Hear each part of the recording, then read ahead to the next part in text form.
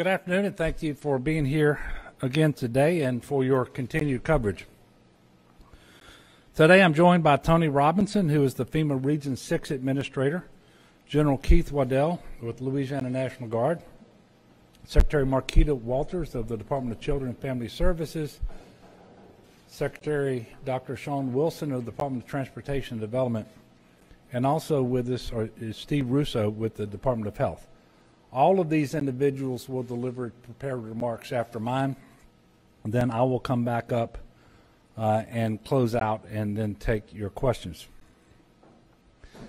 Obviously, over the past week, all of you all have heard me relay a lot of numbers regarding response progress and ways to access aid that's currently available. These are the folks who can speak directly to those efforts with their respective agencies, and that's why I've asked them to deliver updates. I've traveled now to 13 parishes that had severe impacts from Hurricane Ida. We did that over the past week, and I can tell you that we obviously have an awful lot of work to do to get people right side up again. I can also tell you, however, I'm very proud of the team effort that has been made. And when I say team, I'm not talking about just a team here at the state level. I'm talking about all of the parish offices of emergency preparedness, the sheriffs, the parish presidents, the EOC directors, OEP directors, and our federal partners as well. But this is a marathon. It's not a sprint. As we gather today, we still have 5 parishes that have more than 95% of their power out. I believe that's St. John, St. Charles, St. James, Terrebonne, and Lafourche. So while we've seen lots of improvement, a lot of really good work in terms of power and water and in terms of cell phone coverage and so forth, there's an awful lot of work to be done. With respect to power outages, the last number I saw is we're down to 435,000 customers. That means homes and businesses without power. That's a lot, but it's down from 1.1 million in the immediate aftermath of the storm. In order to help with restoration and other things, I signed a proclamation yesterday in an effort to assist hotels across the state in housing first responders, essential healthcare employees, and utility workers who are restoring critical infrastructure in the state so that their rooms are protected, so that they get to stay in their rooms rather than being put out so that those hotels have to honor any reservations that they had taken previous to the storm. Our number one priority right now is recovering from the storm. Obviously, we can't do that if the first responders and critical workers don't have a place to stay. And they have graciously come here, literally from all over the country.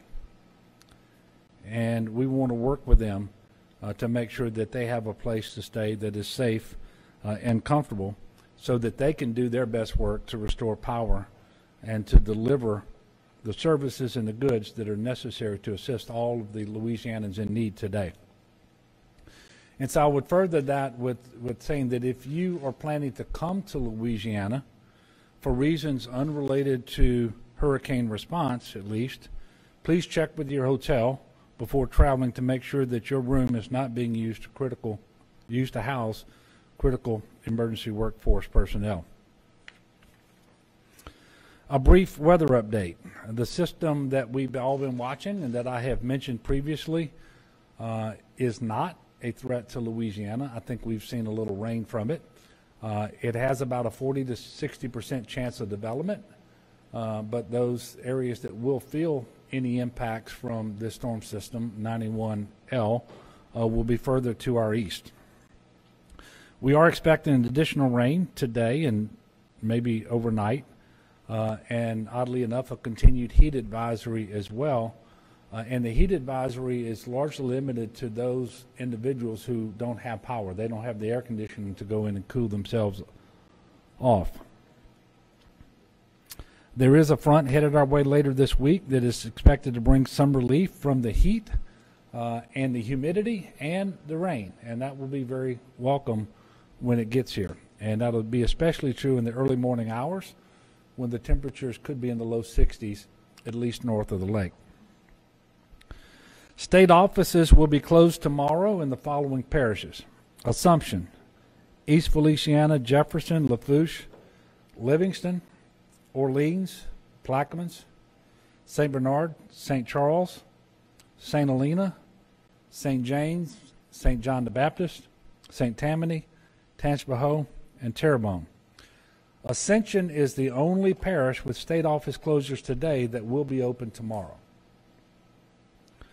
Of the parishes that I just mentioned, I can further say that the following 11 will remain closed through Friday, September the 10th. They include Jefferson, Lafourche, Plaquemines, St. Bernard, St. Charles, St. Helena, St. James, St. John the Baptist, St. Tammany, Tangipahoa, and Terrebonne. I was informed this morning at the UCG that more than 17,000 disaster unemployment claims have been filed related to Hurricane Ida. The best way for people to file their claim, if they are able to do so, is to file online by visiting www.laworks.net using the LWC Hire portal. If you don't have access to the internet, you can also file a claim through the UI Claim Center by calling 866-783-5567. Although the storm came and went this past Sunday, CPRA has continuing dewatering operations in Lafitte, Plaquemines, and St. Bernard. They're also moving additional pumps to Terrebonne Parish to help remove floodwaters in Pointe-aux-Chenes and in Chauvin. And they're sending additional pumps also to Lafitte today to speed up the process of floodwater removal. Weather permitting, the Corps of Engineers will begin their first blue roof installations tomorrow. As of now, over 40,000 homes in Louisiana have signed up for this program. Residents can sign up for the program at blueroof.us. That's online at blueroof.us. You can also call toll-free 1-888-ROOF-BLUE. There's no E on the end of blue. And that number is 1-888-766-3258. Unfortunately, I have two more storm-related deaths to report today, both coming out of St. Tammany. The coroner confirmed the death of a 68-year-old male who fell off a roof while making repairs to his home caused by Hurricane Ida, and then the death of a 71-year-old male who died of lack of oxygen during an extended power outage. This brings to 15 the total number of confirmed storm-related deaths to this event. We also learned today that FEMA has approved public assistance permanent work for categories C through G for the following 7 parishes: Jefferson, Lafourche, Orleans, St. Charles, St. James, St. John, and Terrebonne. We don't believe this will be a final list of parishes that are eligible to receive these categories of assistance. It's permanent work, but the damage assessments are not complete. And we anticipate making a request for additional parishes to be added for categories C through G in the coming days. On that note, I'm going to turn it over to Tony Robinson, who is the FEMA Region 6 Administrator. He comes out of Denton, Texas, and he has been here on the ground with us in Baton Rouge since before the storm made landfall. And then he will be followed by General Keith Waddell, Secretary Marquita Walters, Dr. Sean Wilson, and Steve Russo in that order. And then I will come back up. Thank you.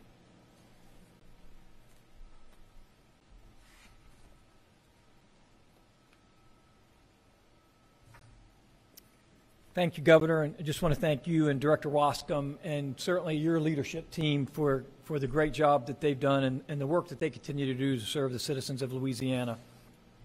Your leadership has enabled us to mobilize federal resources to support the state of Louisiana. I also want to thank the first responders, the parish leaderships, all disasters start and end locally, and certainly some heroic efforts out there on the part of our parish officials. I've also traveled with the governor. I've been out to the impacted areas, and I've seen the extensive damage that's out there, and it is significant. We understand that recovery is a stressful time for individuals, and it's going to take longer than some would expect. But we need you to know that the men and women of FEMA are focused to making the widest range of assistance available to those who need it most.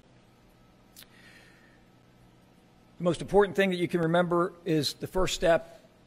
If you have insurance, apply with your insurance, and then call FEMA 800-621-3362 to apply for our assistance, or you can go online to disasterassistance.gov, or you can use our mobile app, the FEMA app. A couple of things that we'd ask once you register is please stay in touch with us once you've applied. Follow up on your case. Keep your information up to date. If you move, if you have a change in phone number, those things are vitally important to us to be able to maintain that contact with you. And probably most importantly is ensure any required documentation is that we've asked for you is provided to us, especially in the case of insurance settlements, especially if you were denied for any type of insurance assistance.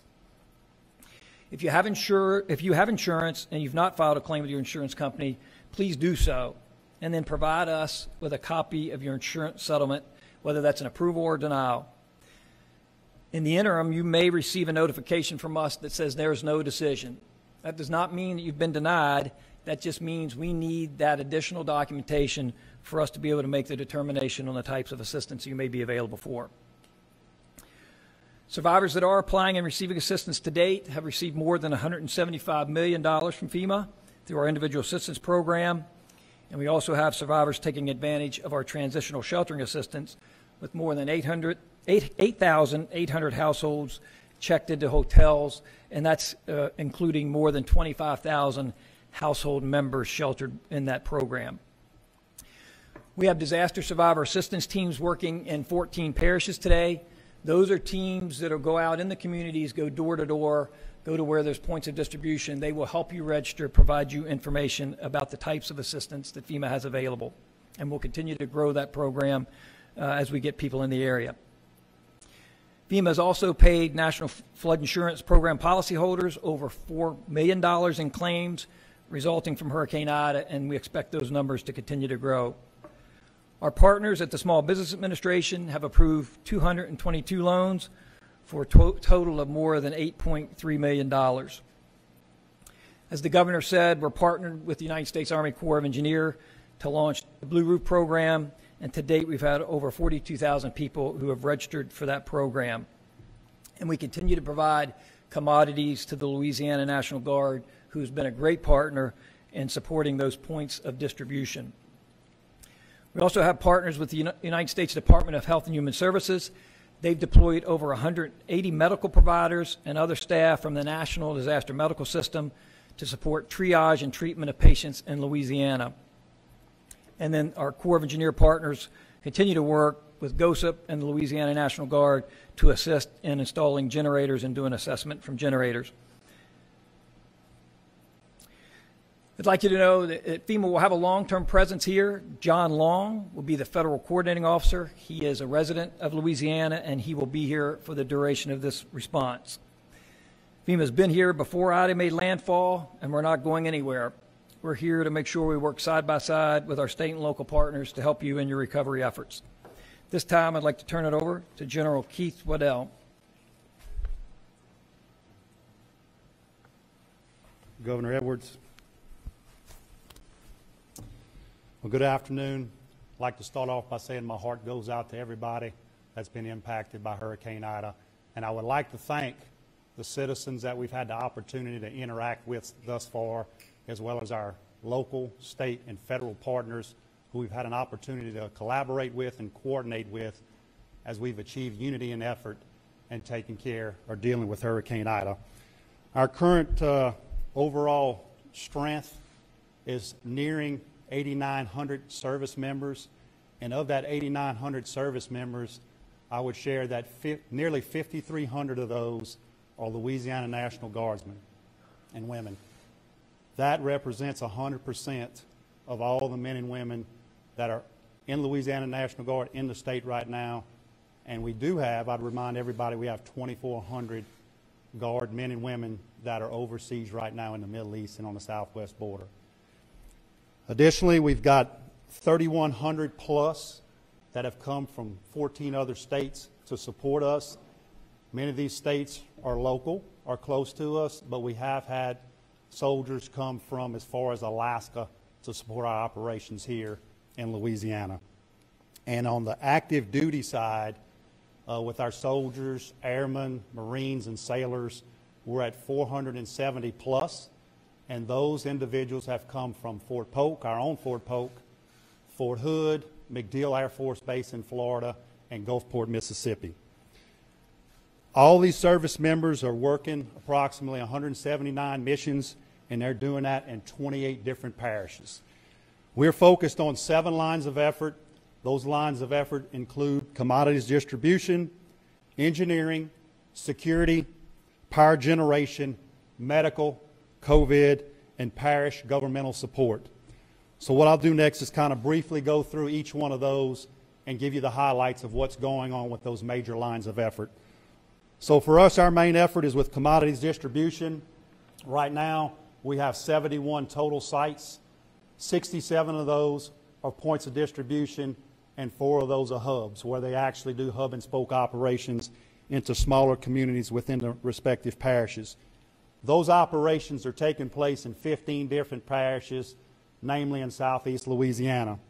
So I would like to share with you, if I could draw your attention to the board, the statistical information as far as distribution and what's happened up to this point.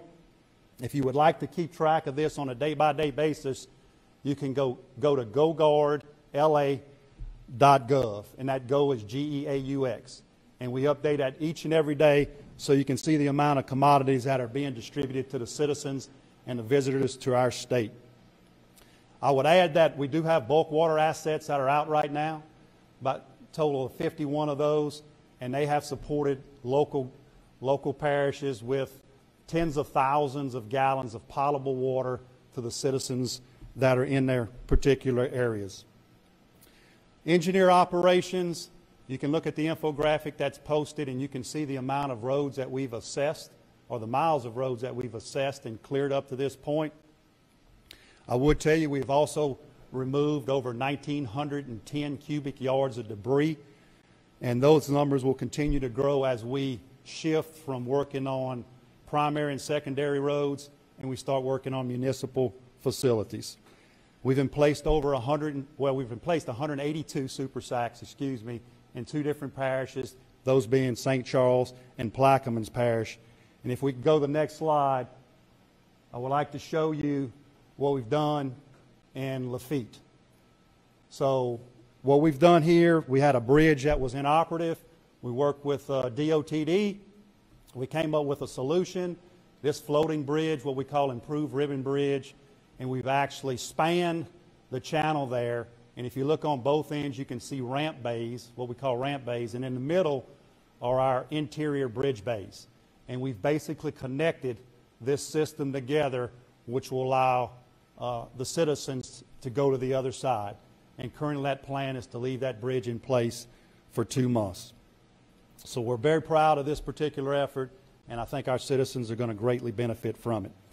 With generators, we're proactively involved, working with GOSEP and the Corps of Engineers on getting generators out to the parishes that are requesting them. Right now we have 149 generators that are currently on mission. On the medical side, we have 3 teams that are currently working. We have 1 team of 31 working at the Morial Convention Center, providing patient care and telemed. We have another team at the Terrebonne General Hospital who's working in the emergency department there. And we have a smaller team in West Jeff doing patient care. With security, we have over 680 guardsmen working in 15 different parishes, assisting law enforcement with roving and static security. And we take our cues, because we're supporting civilian authority, we work with local law enforcement on whether they need us to do presence patrols, work at traffic control points, or if it's any other sort of security. Governmental support, we have liaisons that work closely with the parish leaderships. So we talk to them about our portfolio and all the capabilities that we have within the Louisiana National Guard and the other services that are with us.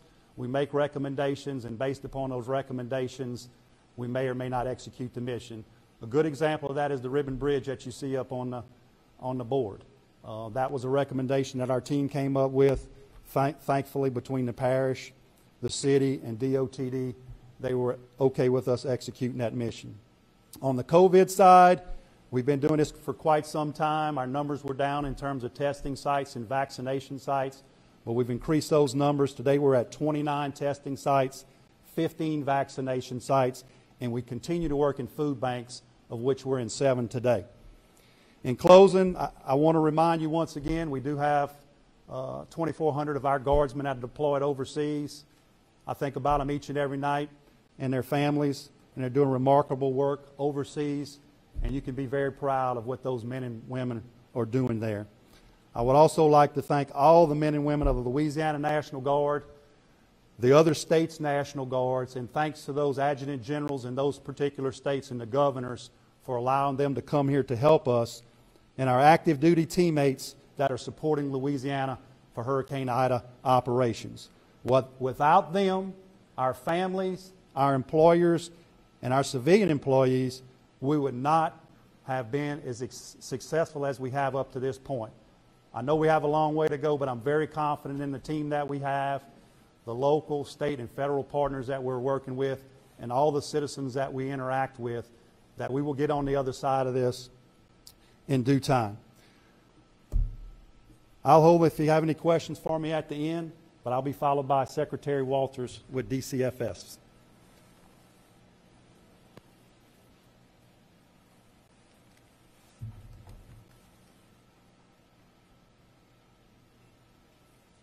Thank you, General, and thank you, Governor. DCFS is responsible for a couple of things during a disaster. We are responsible for the mass sheltering and feeding of our population.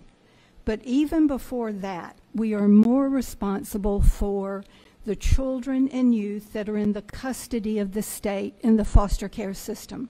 So the very first thing we do when there is an approaching storm is reach out to every foster parent, every foster family in the state, and check in with them to make sure we know that they are following their evacuation plan that they have pre-filed with us when they first became foster parents. And then we continue checking with them until we know every single foster child is safe in this state. And it does significant credit to our governor that he asked about that and wants to know that those children are safe. So thank you, Governor, for that. We started a foster parent support line that is up and running 24/7, so foster parents can reach out to that. And we also have 65,000 children in the state that live with family members or fictive kin, and these children are not in the foster care system, but they would be if these family members didn't step up for their care.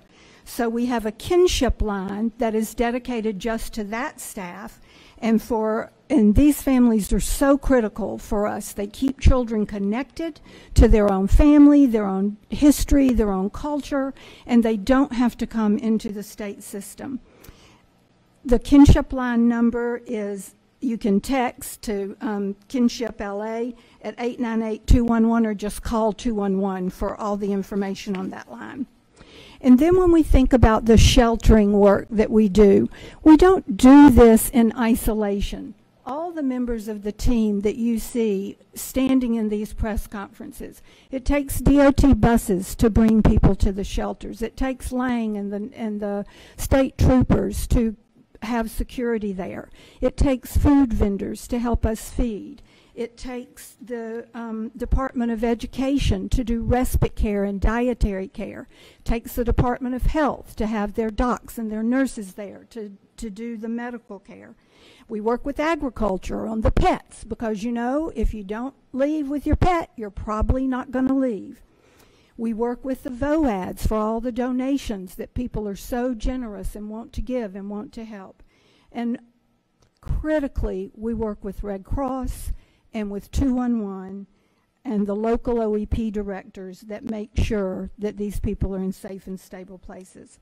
Right now, as 11 o'clock today, we have 3,180 people in the shelters. That's about 23 shelters across the state that include local shelters, Red Cross shelters, and the state-operated shelters. The shelter numbers are moving constantly as people are coming in and out of the shelters. Our local OEPs are doing great jobs at opening shelters to bring their people home. And so the shelter numbers surge a little and then go back a little, because as those local shelters come up, we want those residents to go home so that they can be closer to their homes and their schools. If you have any questions about sheltering, the easiest thing to do is text 211. You can text LA Shelter to 898-211, or you can just call 211. We also have an Evacuee Connect line because we know that many people aren't quite sure where their loved ones are. And so we set up a line that you can call in, and we can't tell you where they are, but we will take the information, we will make the contact in the shelter, and then we will help that person in the shelter be able to reach out and call you. That line operates from 7 in the morning till 7 at night, and I think the number is up there on the screen for you to see that. Now the food assistance. There's a lot of concern and confusion about the food programs that we run, so I'm going to talk about them in two different buckets. First, there is the regular SNAP program, what we know as food stamps, the Supplemental Nutrition Assistance Program.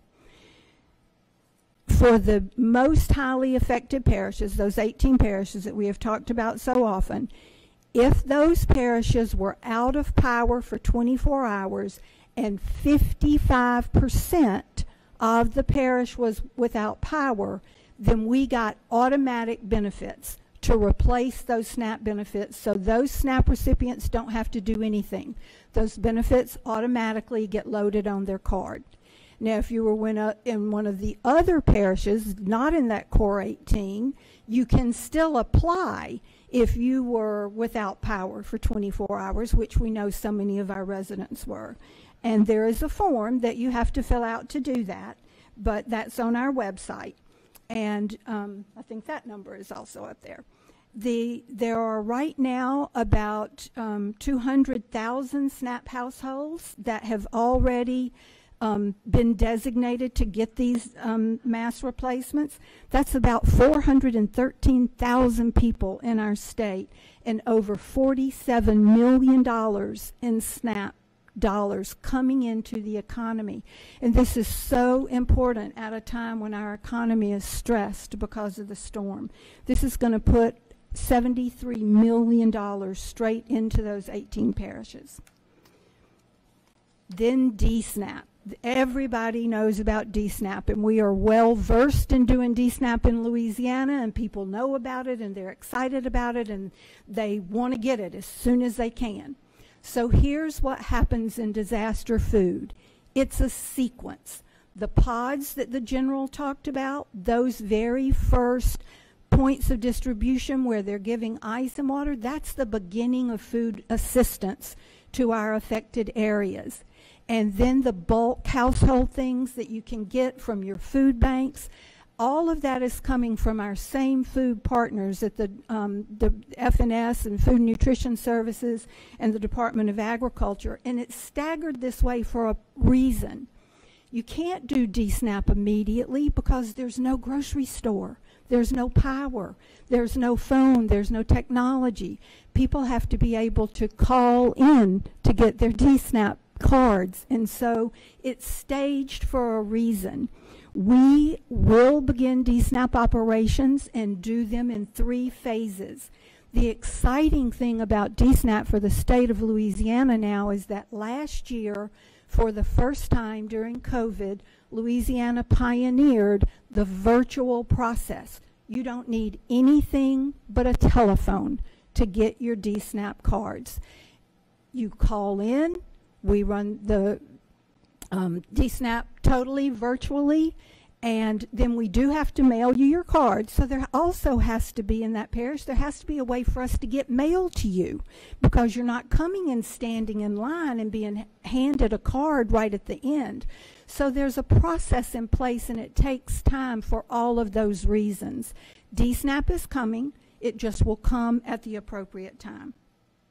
To pre-register will help you get your benefits faster. You don't have to, but it'll make it easier if you do it quickly. And for that, again, 211, one of the best partners in the state.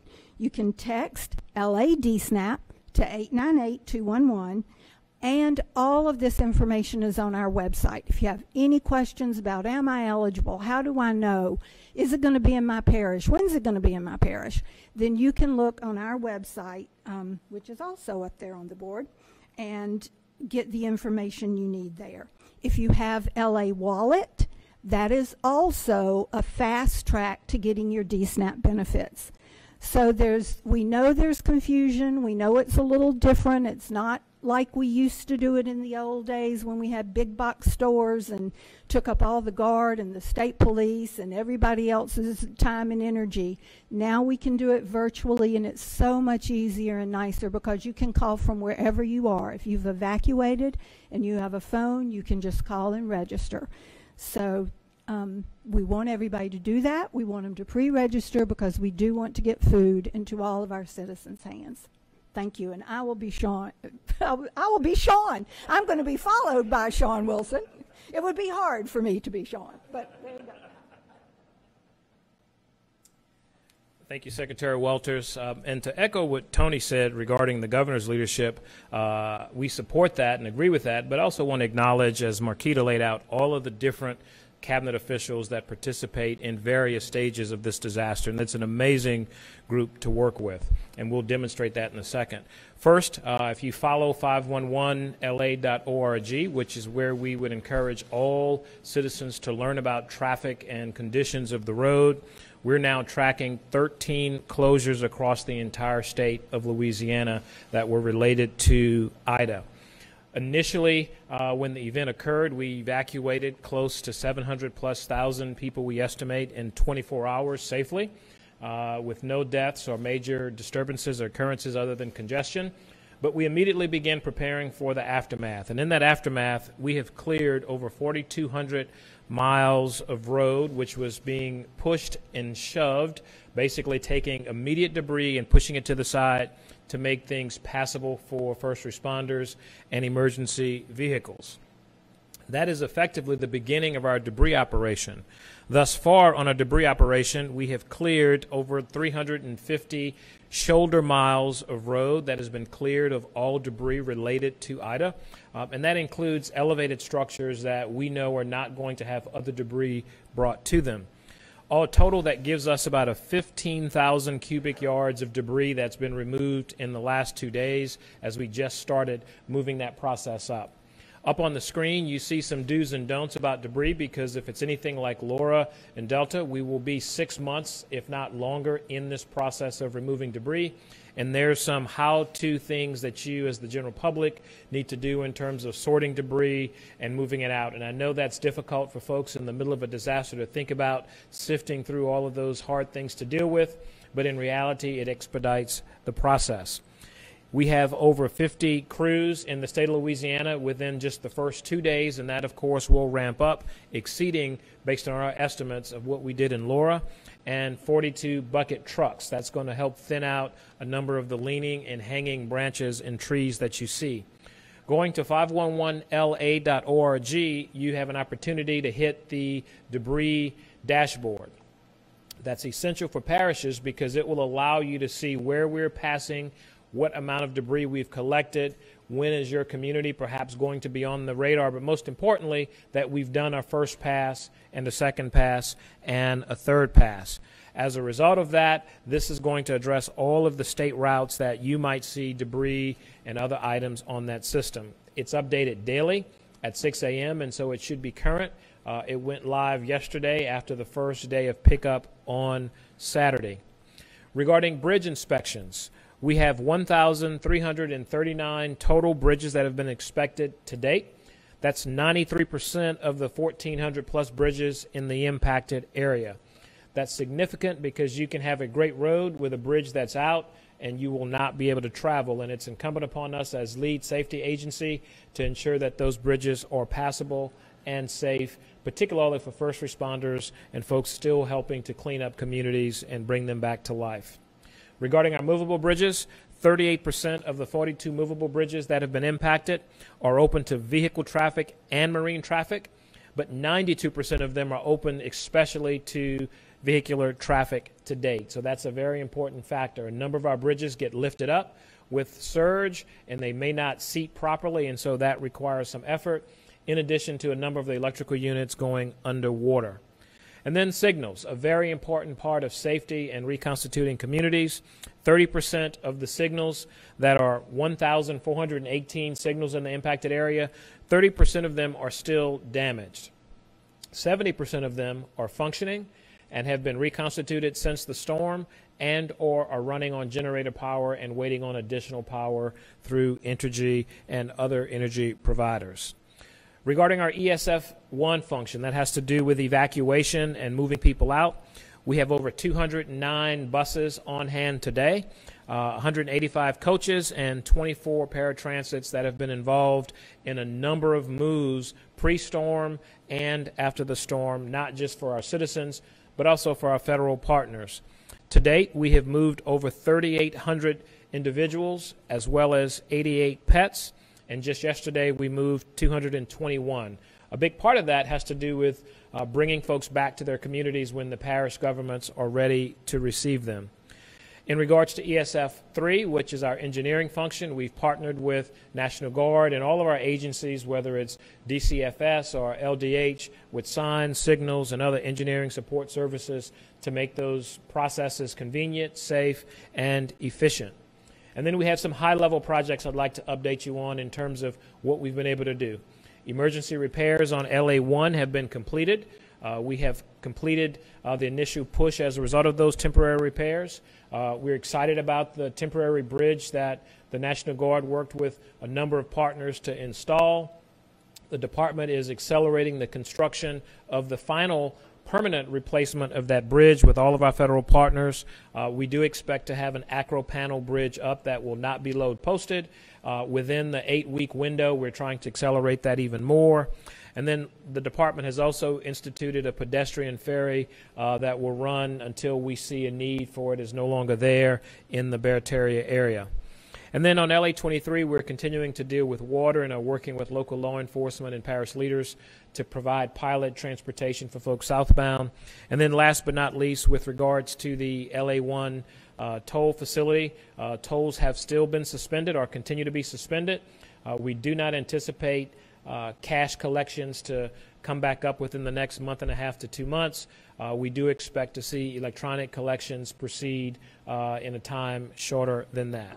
And then my last statement in regards to preparing for future events, because the governor has been very keen on making sure we're prepared. We have started a number of efforts to clean culverts, drains, and box culverts in the impacted area to ensure that there are no residual debris left in the system should we have an unfortunate circumstance of another storm event. And that's going to occur for the initial remaining portion of our response to this. And subject to your questions following the governor's remarks, we'll be here, and then I'll be followed by our executive counsel from LDH, Stephen Russo.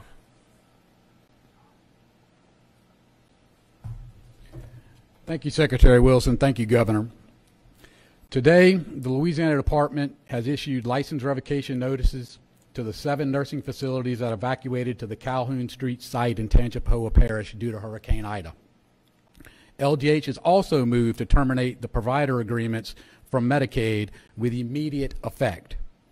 It is the opinion of LDH that all 7 facilities have failed to properly execute post-landfall emergency preparedness plans to provide essential care and services to their residents.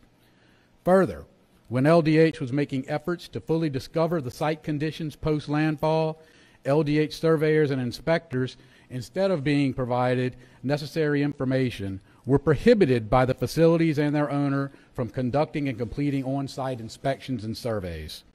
LDH employees involved in ascertaining the safety and the welfare of residents were also subject to intimidation by an individual representing himself as a nursing home owner and providing false and/or conflicting information at this time of crisis. Let's be clear. There is no emergency preparedness plan that allows for residents to be kept in such an unsafe, unsanitary, and unhealthy condition. The lack of adequate care for these residents is inhumane and goes against the rules, regulations, and applicable statutes.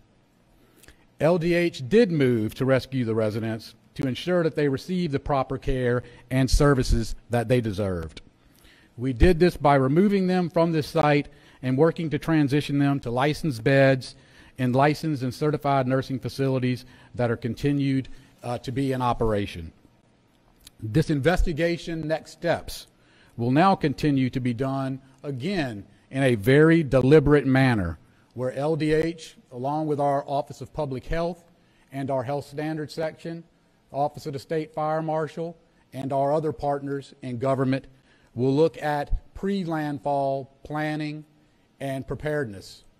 We will then turn and we will look at post-landfall, post-evacuation, and post-transition to see whether or not the facts in those two areas would lead to additional supplementation of the revocations.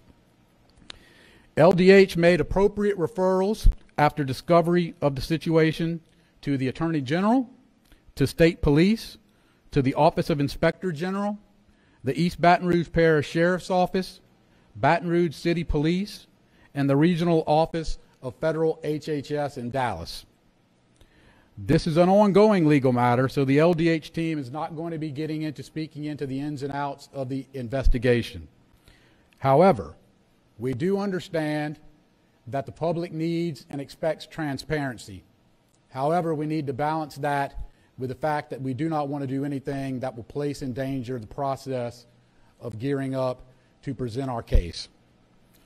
I want to go ahead and clarify for y'all the 7 names of the nursing homes and their location. South Lafourche Nursing and Rehab in Lafourche Parish, River Palms Nursing and Rehab, Maison Orleans Healthcare Center in Orleans Parish, Park Place Healthcare Nursing Center, West Jefferson Healthcare Center, Maison DeVille Home of Harvey, all 3 in Jefferson Parish, and finally, Maison DeVille Nursing Home in Terrebonne. I know there was some issues about whether there was 9 homes that were potentially owned by the owner, Mr. Bob Dean. To the best of our knowledge, these are the final 7 homes within Louisiana that are owned by Mr. Dean.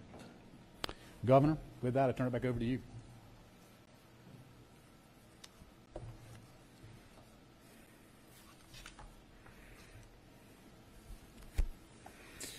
Thank you, Steve. And before I open it up for questions, I did want to finish up today with a COVID update. Today, Louisiana has surpassed 700,000 confirmed COVID-19 cases since the start of the pandemic. Specifically, we added today 5,532 new COVID cases since last Friday.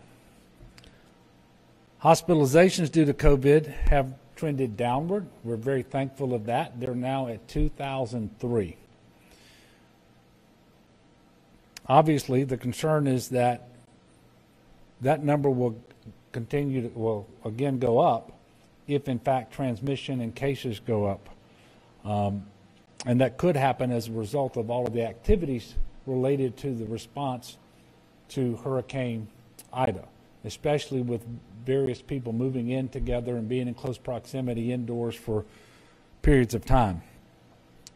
Very sadly, we reported another 72 COVID deaths in Louisiana today. Obviously tragic and sad.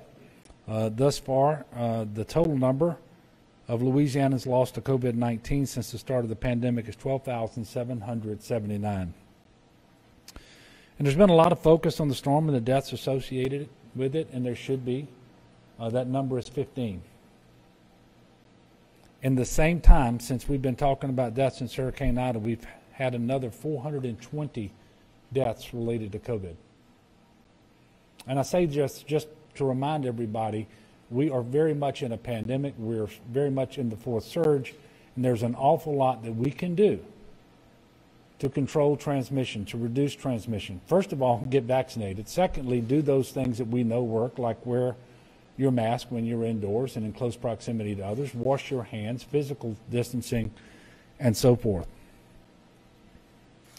So I think this is a huge reality check for all of us. We cannot just be simply focused on our response to and recovery from Hurricane Ida right now. We've got to understand that all this is happening. And in fact, everything that is happening in the state of Louisiana is happening during a pandemic. And it's made harder because we know that Hurricane Ida has disrupted testing. It has displaced people. And we strongly believe that right now the cases are underreported because of that. We now have community-based COVID test sites in all regions. We've resumed community-based vaccination sites in all regions except for Region 1, which is New Orleans area, Region 3, which is South Central area, Region 7, Bossier, Shreveport, and Region 9 on the North Shore. Now, to be sure, there are vaccinations available in those areas. They're just not being administered presently by some of the people who were administering before. But if you call your health care provider, if you go to a hospital, you can receive vaccinations. With all of that, well, let me say this. We're going to aim for Thursday for our next press conference. We'll let you know for sure if we're going to be able to do one that day, and if so, what time. And with that, I'll take your questions, and you're free to direct your questions either to me or to any of the individuals who have briefed you this afternoon. Yes, sir. Yesterday, the state's congressional delegation said was concerned about how the Blue Card program criteria was working. Do you share those concerns, or are you generally happy with how this is rolling out and what charities have been authorized? Yeah, and quite frankly, I have to tell you, I haven't seen what specific criteria they are referencing. I know that at the outset we were told that the Corps of Engineers, which had been tasked by FEMA to run the program, would deliver the program in those parishes that it knew had were subject to hurricane force winds. And they came up with an initial list. Since that time, it's my understanding they have added 2 additional parishes, those being St. Helena and Assumption, because they did an assessment in those parishes. They went back and looked at the weather reports as well. And they also know now that there were hurricane force winds in at least portions of those parishes where there was obvious need for the Blue Roof program. And so those parishes were added. It is further my understanding that assessments continue in additional parishes. And so I cannot tell you that I have a concern today. That may change once I know whether additional parishes have been added. But I do want to put another plug in for the Blue Roof program. An awful lot of people are obviously eligible for this program. It is completely free. It'll be a professionally installed blue roof. Minor repairs to the roof can happen first, and then they'll put the blue roof on top, and then they will strap it down in ways that will allow that roof, in most cases, to survive the damage of additional storms. We saw that last year in southwest Louisiana.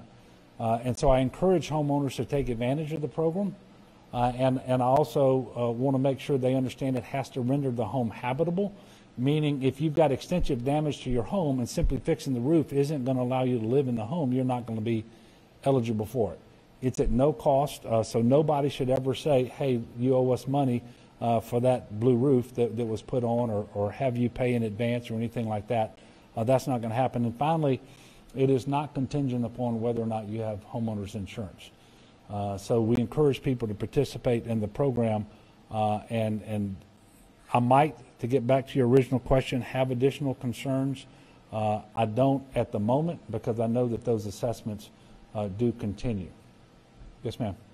I've been told that there are floodgate damages in Terrebonne Yeah. Parish. Can you talk at all about what kind of damage you've seen to the whole flood protection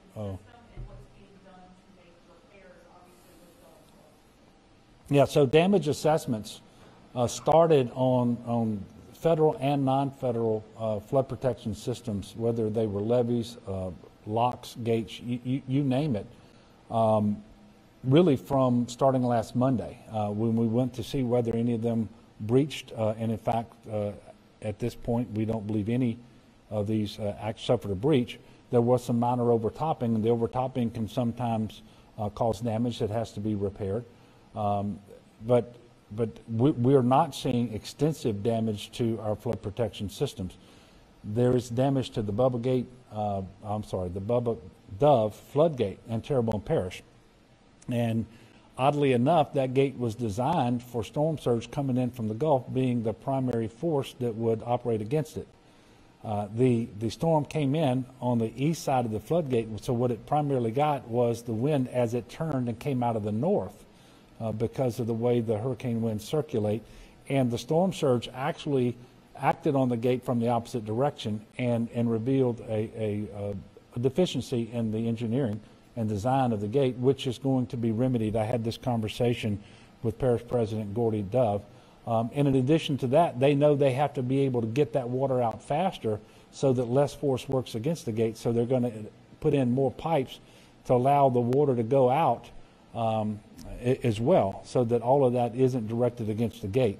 And those repairs are going to happen relatively soon. And I know that President Dove understands how important this is, because you never know when that next hurricane's coming. To get you more information on that system, I should have had Chip here today. He is not here, and so he's the one person that I can't look over here and call on. But I will ask him to come to the next press conference and talk more about whatever damage we might be seeing across the entire system, federal and non-federal. Yes, sir. Okay.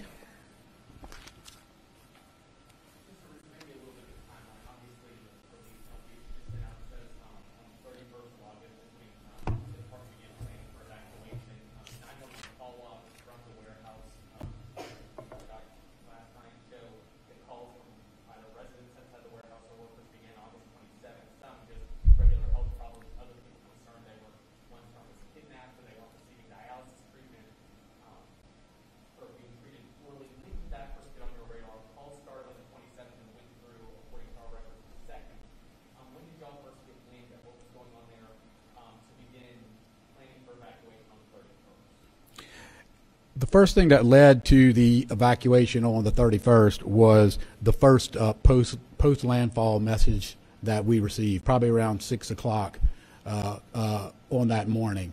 Now, as I had said before, right now a very deliberative investigation is now going to be looking at all of the 911 calls that you mentioned and whatnot that were pre-landfall, and we will put just as much effort into that section of time as we did for the post-landfall time. To clarify, something you just said, the first message you said came at 6 o'clock, around 6 o'clock in the evening on landfall day, that's Sunday? The first one we had that came in, my records are showing, is Monday, August 30th. Do you have any insight into what that first call was in regards to? Yes, it was water intrusion. We had gotten word that approximately 8 inches of water had infiltrated at least 1 or 2 buildings on that site, and so that's what swung us into action. So health concerns wasn't what started, wasn't what initially led it? Well, no, water intrusion is definitely a health concern. I mean, you need to look into mitigation efforts. You need to look in to make sure that people's health and welfare is taken care of. What are they going to do with those individuals? So no, that is what put us on our radar, and it was a health concern.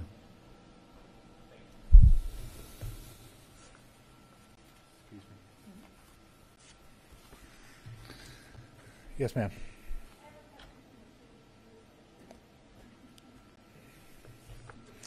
Okay, so those of you with questions for Mr. Russo and would please go ahead and just call on him while he's up here, please. Thank you, Governor.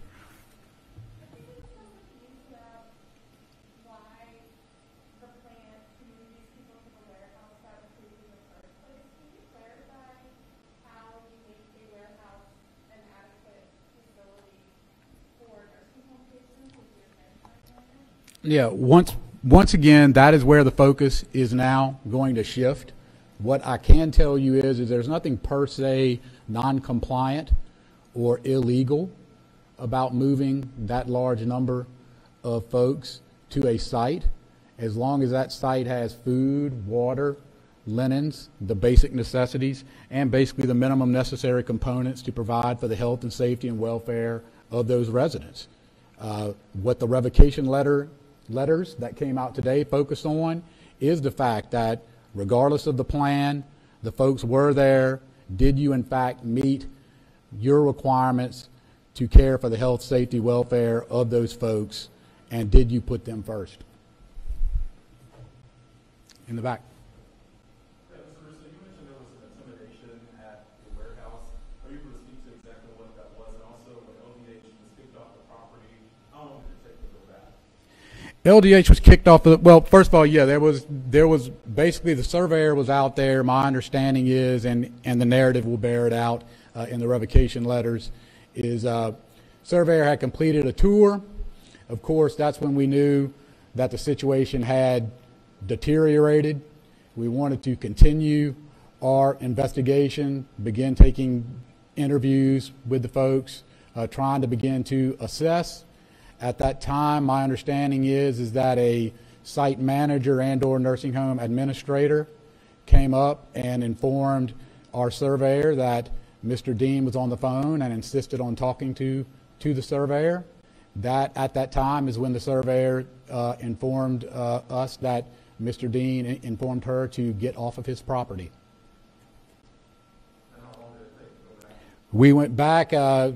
It was reported to it was reported back to state office, and then a team was basically spooled up and sent back out the very next day because we knew at that stage we needed to get in there and commence rescue efforts. In the same vein, it sounds as though 911 calls were being made pretty early on about this, so I guess I'm a little unclear why it took from Monday until Wednesday before the warehouse started being evacuated. Why did it take so many days for the state to get in and start moving? Well, like I had said, we went in Monday. We looked at the facility. We saw that conditions were going down, deteriorating. Set it back up again as prudent folks would do.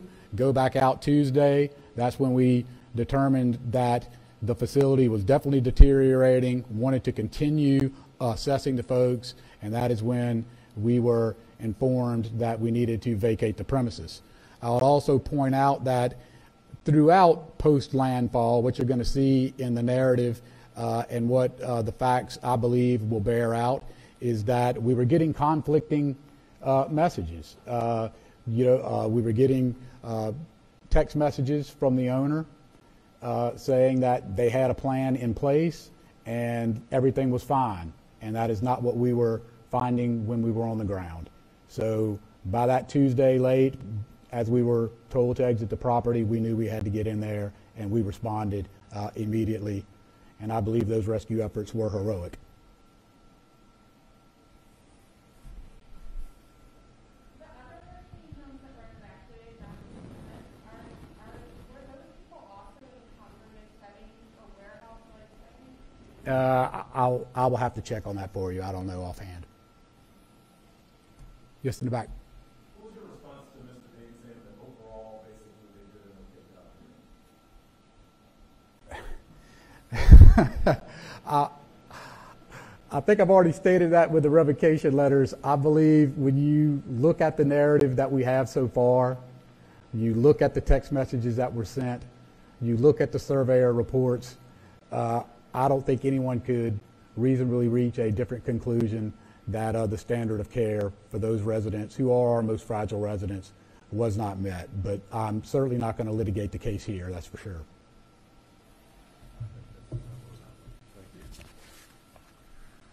Okay, any additional questions for me? Yes, sir. I have a question about COVID. How many COVID-19 vaccines were shots were delayed as a result of Hurricane Ida, and how many vaccines? How many have been delayed and rescheduled? Yes. Is Joe Kenner hiding out there? He'll be here. I don't know if you got an answer to that. Yeah, go ahead. Thanks. I think the question was how many second doses were delayed. Is that I couldn't hear the whole question. Yeah, I can't tell you an exact number, but I can tell you that, listen, we advise people to get the second dose if it's Pfizer or Moderna on the recommended day. It's 21 days for Pfizer, 28 days for Moderna. If you can't make that because of a hurricane or because of a life event or for any reason, it is absolutely okay to get that second dose days later or even weeks later. Absolutely okay, and you do not need to restart the whole series. So for anyone that did delay or not be able to get to their second dose appointment, that's okay. Just get it rescheduled and get it done as soon as possible. Okay. Okay, one or two more. Yes, ma'am. Governor, I know you had a meeting with the Secretary of State about elections, and he is requesting to push the October election into November instead. Have you decided if you're going to agree to that? I have not. So we did have a meeting earlier this afternoon. He was expressing his concerns about a number of things, ranging from the Postal Service to contacting commissioners to employees of registrar of voters' offices, meeting deadlines with respect to new registrations coming in so that they could be put into the system so that those individuals could vote in the upcoming election, to just a number of things related to the election machines themselves and the conditions of polling places and so forth. He did make a recommendation that we postpone the election basically by a month so that the general election date becomes the primary election date and that we would have a date in December that would serve as the new general election date. I did not make a decision. I needed to look at some legislation and some other things, and I'm not going to announce a decision here, but obviously one is going to be forthcoming soon because we have to take action one way or another very soon because either you go forward with the election as scheduled and the deadlines kick in literally right away, or all those deadlines get pushed back by a month. And so I understand I don't have much time to make that decision, and I do appreciate the Secretary of State and his team coming over and expressing those concerns. So a lot of it has to do with electricity being out in these, especially in these parishes where we're not sure if it's going to be back in time for early voting and so forth, and the displaced populations. And we were talking about nursing homes a moment ago. There's a number of things that the Secretary of State's office and registrars do with respect to nursing homes that may still be evacuated. So all of that would certainly make it very difficult, and I have to determine whether it really makes it impossible and should cause us to shift the date. But you'll get an answer on that soon. Last question. And maybe that was it. Look, thank you all very much for your continued coverage. We didn't talk thus far so much about post-storm safety. It's obvious when you say that the newest death, one of the two, was an individual who fell off of his roof. Please be careful out there. Whether you're operating a chainsaw, you're fixing your roof, you're doing anything. It's hot. You got to stay hydrated. You got to cool off. You got to pace yourself. And if you can, wait. Wait until you can get some help. And make sure that you are checking on your neighbors and your older family members and anybody who lives in close proximity to you that might have special needs. Generator safety remains critically important with all of these folks across this southeast Louisiana who, even as today, don't have electricity. Make sure that you're operating those in a ventilated area and not close to your house and so forth. Let's be very, very safety conscious so that we don't see the confirmed death total with respect to those deaths related to Hurricane Ida continue to increase. Let's be good neighbors to one another. I know that this is very difficult. We do see steady progress being made every day, but if it's not being made in a way that you and your household is benefited, then I understand that it's not that relevant to you. But the electricity is being restored every day. More and more gas stations are having more and more gas. The water systems are coming back online. Boil water advisories are being lifted. I believe we lifted the one for East Jefferson today, which will take a huge number of houses and put them back into full service with water, and that number is going to continue to get better as well. But we know we have an awful lot of work to do. We know that everybody doesn't have their electricity back. We know that everybody can't go to a gas station in their community and gas up. We know that there are tremendous challenges around nutrition and so forth, and you're just going to see the response continue to grow and ramp up every single day, and things are going to get better until at some point we are fully recovered. That is not going to happen for quite some time.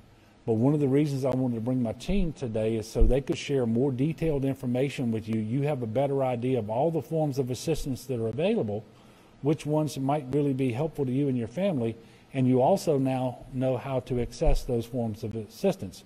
And we will be announcing more and more efforts as time goes by. So let's continue to work hard. Let's be good neighbors, and let's lift one another up in prayer.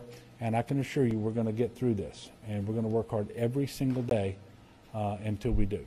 Thank you all, and God bless.